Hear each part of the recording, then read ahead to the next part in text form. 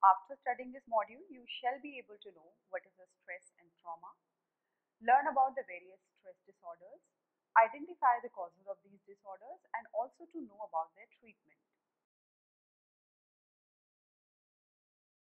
Stress and trauma. Stress is basically a result of threatening and disturbing situations which cause the human being's body to suffer from disequilibrium or imbalance of homeostasis. It is important for the person to gain back his homeostasis in order to rectify and rebuild his or her emotional and cognitive organizations. In our daily life, we may suffer from two types of stress, namely stress that is negative and eustress, which is positive in nature. Eustress is called positive stress because it is experienced at times such as when individual is preparing for his examination or a presentation.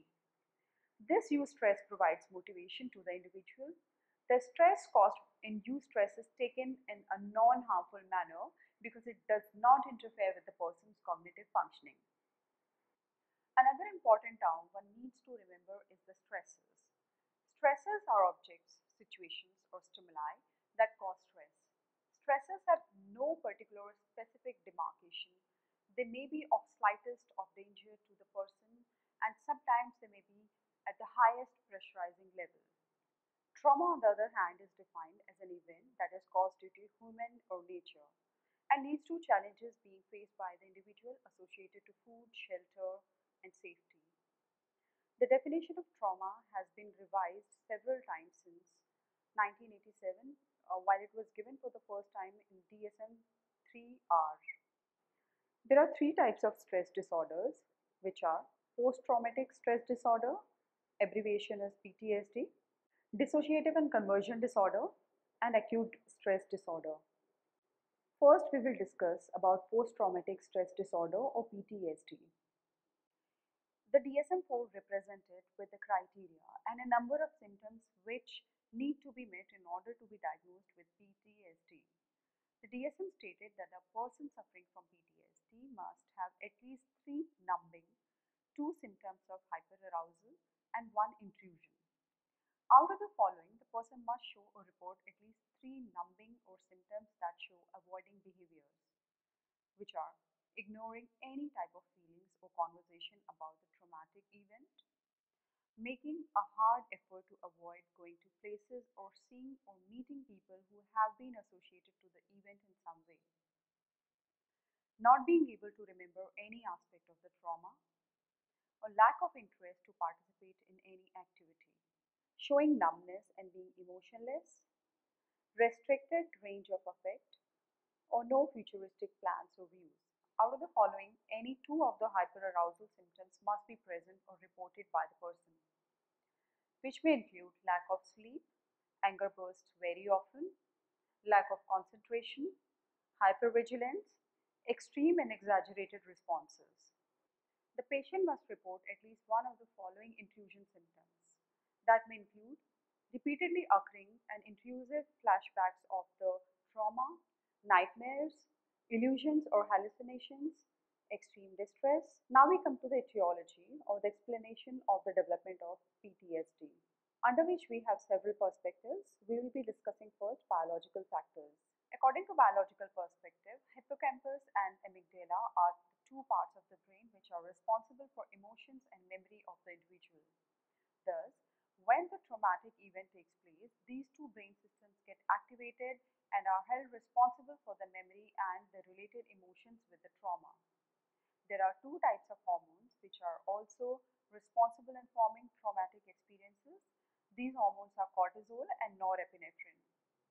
These two hormones rise in level when there is a memory recall of traumatic event, which leads to the fear arousal in the individual.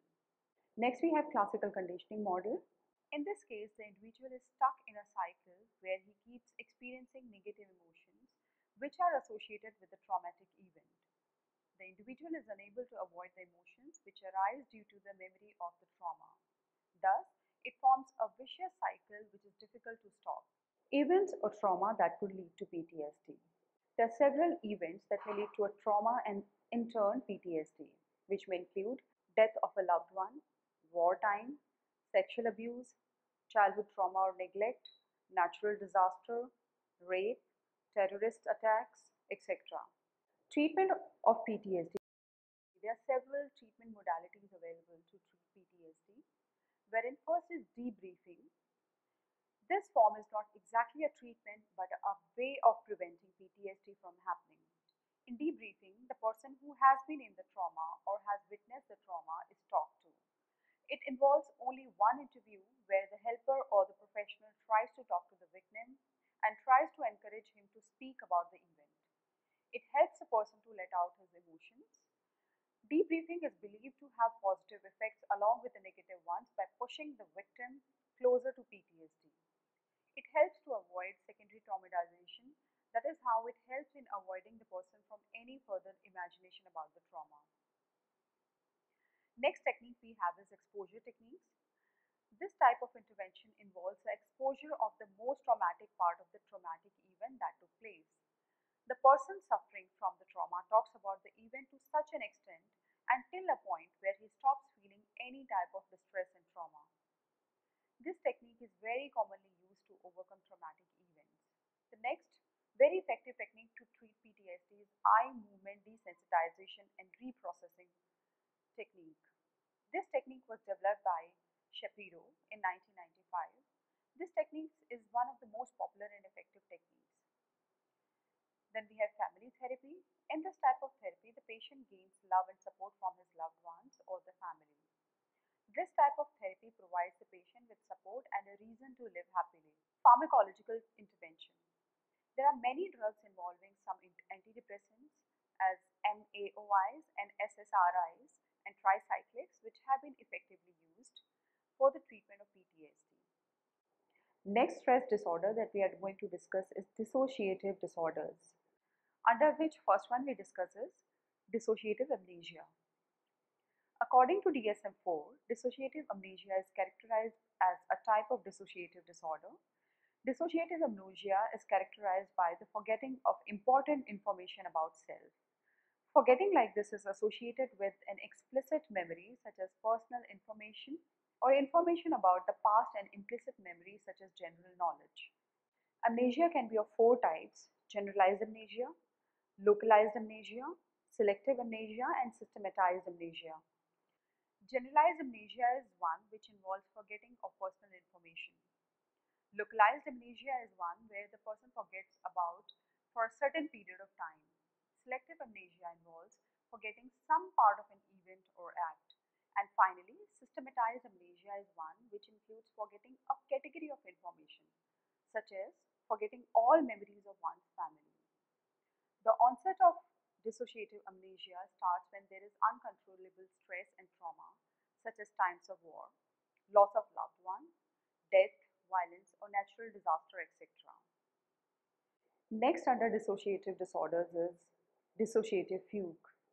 This is another type of dissociative disorder. This is defined by DSM-4 as a sudden wandering away from home or place of work. In this disorder, the person is confused with his personality or self. It is believed by several researchers that it is more likely that a patient is confused with his own present identity rather than acquiring a new identity altogether. There is a great evidence about the fact that dissociative fugue and dissociative amnesia is the result of trauma and too much stress. Psychiatrists also talk about the soldiers in war who suffer from immense trauma and stress and thus suffer from these stress disorders. Next stress disorder we are going to discuss is depersonalization. According to DSM-4, depersonalization is defined as repeatedly occurring and persistent feeling of being detached from one's own self, identity, physical body, and mental processes too. There are chances that a therapist may diagnose these symptoms as psychotic symptoms, but these symptoms differ from delusions, etc., in one way that they are present without the impairment of reality. The person suffering may feel detached from his own body or may feel alienated, unreal, and dead, but he is not detached from the reality.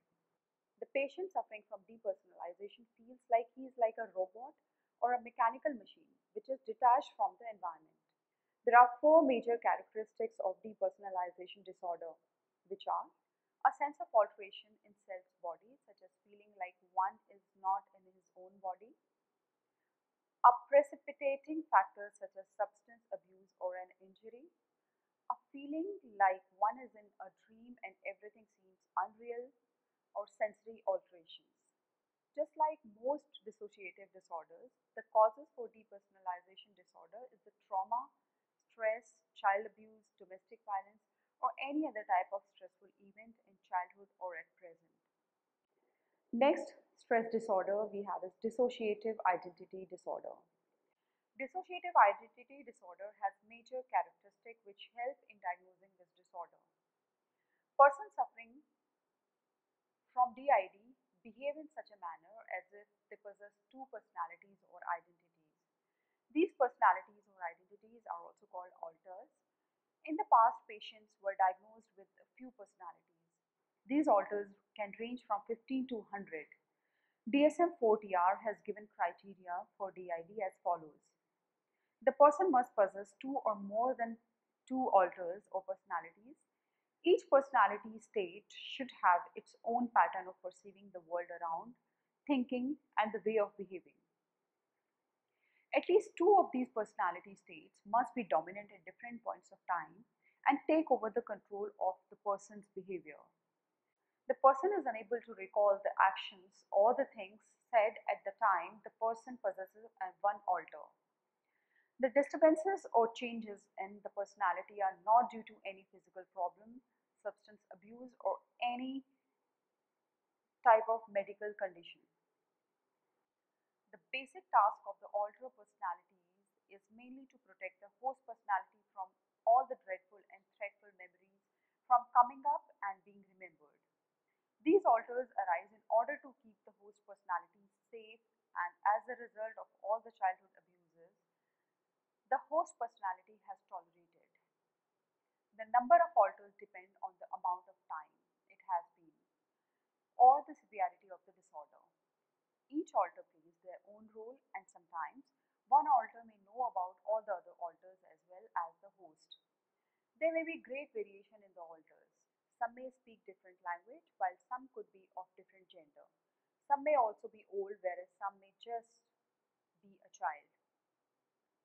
The main cause which may lead to the switch from one alter to another may be due to a stressful situation or something that might have upset the person. When the person undergoes a change in alter, he or she may not remember anything about what happened moments ago or where he or she is. The person feels like he's losing a lot of time, or he might feel that he has no clue how he ended up in a particular situation or with a particular person. Etiology. There are several factors which may lead to DID, under which we have a few entailed here. First one is childhood trauma. It is believed that children who have suffered from child abuse or trauma are at high risk of acquiring this disorder. Studies show that the most cases report childhood trauma. The psychologists believe that during the childhood, the child is unable to protect and defend himself from all the abuse. Thus, he develops an alternative self or personality which comes out when the child feels that he is going to face danger or threat or abuse. Socio-cognitive model. This model, on the other hand, says completely the opposite. It says that the patient's childhood trauma has nothing to do with this disorder. Rather, it is the patient's own way of dealing with the stress. When the patient is under immense stress and pressure, he tends to behave in such a manner and develops an alter. More the stress, more the alters. Now we discuss the treatments available for DID. Two different psychologists, Spanos and Gleaves, gave their own ideas about the treatment of DID. Spanos said that DID can be treated by making the patient or the host or the original personality aware of all the other personalities and make him believe that they are real. While Gleaves, on the other hand, believed completely the opposite and proposed a completely opposite method of treatment. He believed that instead of making the person realize that these alters personalities are real, the psychologist must make the patient aware that these personalities are just self-made and are not real. The psychologist must make the patient realize that these are virtual people or thoughts, not real people. Freud believed that hypnosis could help in treating DID. Hypnosis helped the psychologist to talk to each and every alter, to recall all the bad memories and then start de traumatizing the patient. Another goal of psychologists or therapists in order to treat the patient with DID was to help them get all the personalities into one personality. This process is known as fusion. A number of techniques were used to help the patient to go through the fusion process. These techniques include play guided imagery, life skills teaching, projective techniques, and group therapy to help bring awareness and understanding of other cells, and through this, eventually achieve cohesion between all alters. Major effects of dissociative disorders are ending up in a place which is unknown and unfamiliar, distortion in the body, gaps in memory, unrealistic feeling of self, voices from inside, feeling of detachment, changes in perception, forgetting, lack of social interaction, confused feeling of identity, finding items in your possession that you don't remember buying or receiving, writing in different handwriting, having knowledge of subject you don't recall studying. The next stress disorder that we are going to discuss is acute stress disorder. The major characteristics of acute stress disorder are very different from those that of PTSD. The development of extreme anxiety, symptoms of dissociative disorders, and several others that occur within the time span of 1 month of the trauma or the stress or loss of loved one. Another symptoms are withdrawal from enjoyable activities, social gatherings, lack of self-care, low emotional responsiveness, and the feelings of guilt and blaming oneself for everything. Someone who suffers from an acute stress disorder is one who experiences symptoms including a feeling of detachment from one's own body, feeling like one is in a dreamlike state, lack of concentration, and also an inability to recall parts of specific aspects of the traumatic event.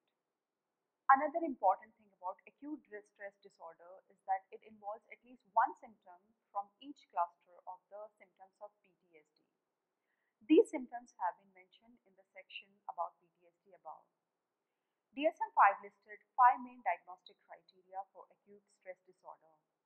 The first criteria include the any serious accident or injury, sexual abuse of any kind or death, first-hand experience of the trauma, eyewitness of the traumatic event, hearing about the death of close one or a friend, experiencing various details or information about the traumatic event. The second criteria of DSM-5 is that a person must report at least 9 to 14 symptoms out of the following 4 categories mentioned ahead, which may start or worsen after the trauma. Intrusion, that may include repeatedly occurring thoughts and memories of the traumatic accident. Nightmares, flashbacks of the trauma occurring or repeating itself.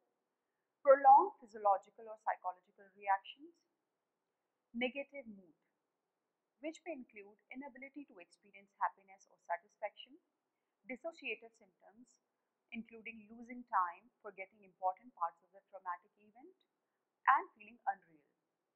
Under avoidance symptoms may include making efforts to avoid distressing thoughts and memories about trauma, making efforts in order to avoid the places, people, objects, situations, etc., that remind or are associated to the traumatic event. Arousal symptoms, which may include difficulty in falling asleep or staying asleep, irritability and mood swings, lack of concentration, exaggerated response, hypervigilance, etc. The third criterion for acute stress disorder is that the symptoms mentioned above or the disturbances seen should be at least 3 days to 1 month after the traumatic event has taken place. The fourth criterion is that these symptoms of disturbances must cause clinically significant effects in the person's social, personal, and occupational functioning. The last and the fifth criterion is that the effects or changes must not be attributed or due to any sort of substance abuse or any physiological cause. The acute stress disorder may also continue and may result in PTSD, but there are chances that within 1 month the patient is treated and the disorder may not result or lead to PTSD. About 50% of the patients develop PTSD after a month of being diagnosed with acute stress disorder.